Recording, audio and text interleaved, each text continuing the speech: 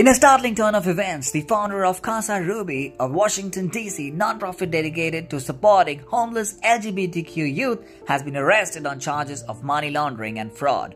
Ruby Corado's return to the United States from El Salvador ended in her apprehension by FBI agents, signaling a dramatic development in the ongoing investigations.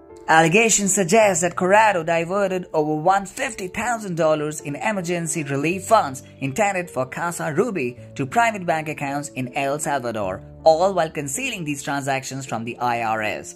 This revelation follows earlier reports that Corado has received substantial funding from federal relief programs, totaling more than $1.3 million.